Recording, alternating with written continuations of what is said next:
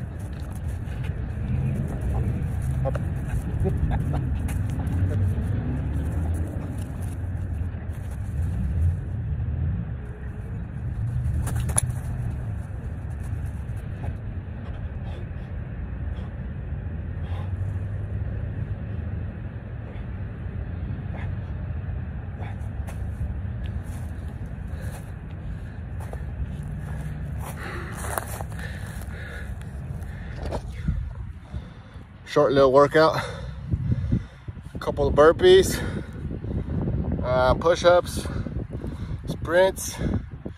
I ran all along the perimeter of this little property here. We ran all the way around. I think it's like half a mile, maybe 3/4 of a mile, maybe. Some more push-ups, a couple of sprints, and that was about 20 minutes there. Homie's tired. It doesn't take long to get him tired. Oh, we did some jumps too over there. So that was like a 20-minute workout, kind of non-stop. Not too bad. Little short workout, just get some energy out. After this, he'll eat and he's gonna pass out. I bet you. He's gonna fall asleep for a good while. You know, probably another 3 hours maybe. And then after that, I mean, I'll go get another workout in for him. All right, so we just got back to the truck. Well, not just got back, but we're in the truck again. Homie he's chilling now. So it was a walk across the street probably like a 10-minute walk, 20-minute high intensity workout, and then another 10-minute walk back. So that's 30, that's 40 minutes of work. I fueled up and I even ate one of my meals, and it's been 56 minutes since I pulled up. So that's not too bad, you know. Take a little break. I'll drive for another four hours-ish, and then we'll take another break, and you know, we'll just keep moving like that. So I see a lot of truckers out here, you know, they're just parked, probably just inside their truck, just chilling. When, you know, I'm not trying to talk shit, but you know, if you care about your health, you'll make it a priority, right? It's good for your mental state too.